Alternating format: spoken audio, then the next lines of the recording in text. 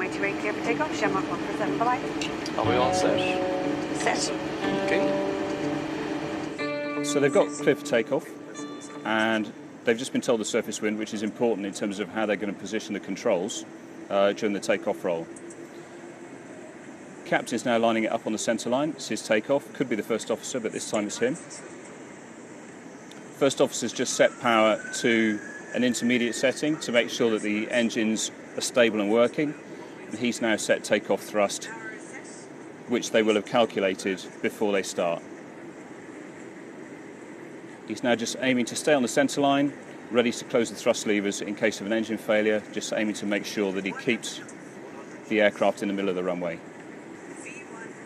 That's takeoff decision speed, so at this point they cannot turn back. Rotate is the speed at which he's going to apply elevator control, pull the control column back, and the aircraft starts flying.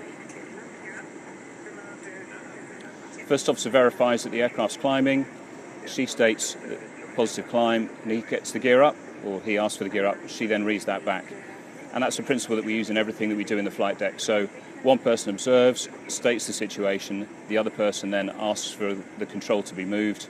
That is then read back before the control itself is moved.